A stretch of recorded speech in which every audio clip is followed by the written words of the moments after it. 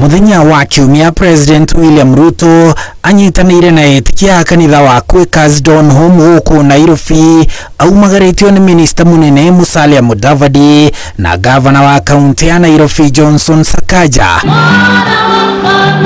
President akiuga thirikari yake ni yakite nyũmba 30,000 gũkũ Nairobi gũkinyeria riu na augite thĩinĩ wa ciumia 2 ciũkĩte ni kũrugũria mwako wa nyũmba ingĩ 300 makongeni makadara Nairobi arongoreirie gwaka nyũmba 100,000 o mwaka Nairobi. Tumesema hizo nyumba ambazo tunajenga ni nyumba ambayo mwananchi wa kawaida anaweza kulipa shilingi 4,000, shilingi 6,000, shilingi 10,000 kila mwezi, na baada ya miaka 15 hiyo nyumba iwe ndio nyumba yake.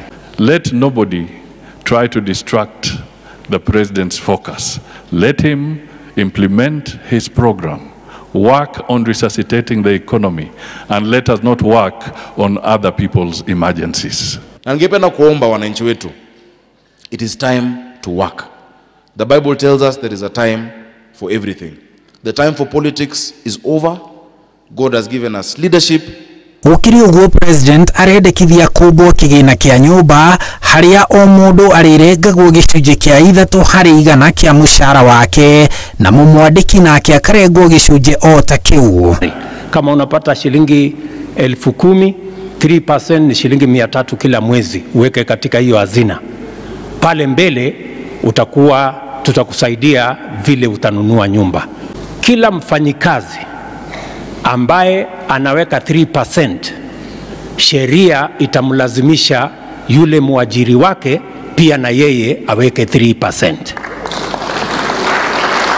Na sisi tutaanza kama serikali, all employees of government, wale wafanyikazi wetu ambao tuko nao karibu 1700. Kila mfanyikazi wa serikali ambaye atatoa sehemu ya mshahara yake 3% kwa mambo ya housing, na sisi kama serikali tutampatia 3% every month. Mubango uyu urarumirira uhotani uria President augite wonekete kuma watho wa NSSF wajiriria kurutithio wĩra. Na kuanzia miezi 2 iliyopita sasa tunatoa 6% of everybody's salary, na employers wanatoa 6%. I want to tell you the good news. In just 2 months, we have doubled the amount of money that we are saving as a country.